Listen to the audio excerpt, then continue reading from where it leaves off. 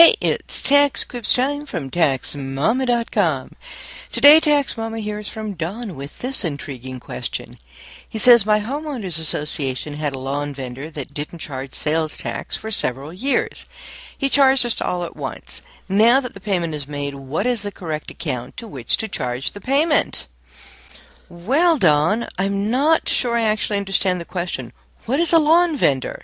Does he sell the sod to lay down on the dirt, or is he your routine gardener?